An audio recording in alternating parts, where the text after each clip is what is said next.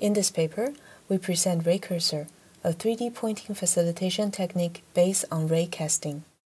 Raycasting is the most common target pointing technique in the virtual reality environments. However, performance on small and distant targets is impacted by the accuracy of the pointing device and the user's motor skills. Current pointing facilitation techniques are currently only applied in the context of the virtual hand, that is for targets within reach. We describe the design of RayCursor.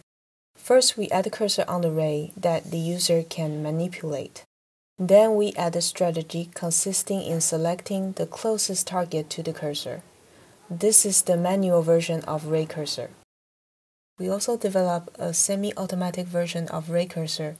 When the technique is in automatic mode, the cursor moves automatically to the intersection between the ray and the target.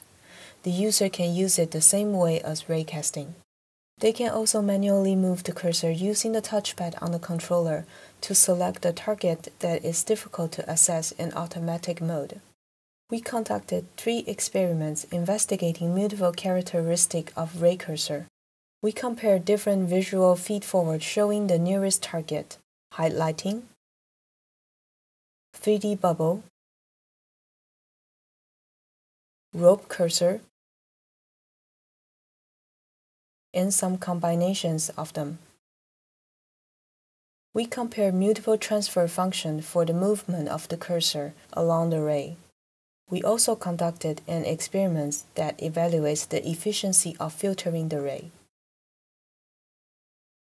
In a comparative study, we show the benefits of RayCursor comparing to raycasting and another technique from the literature.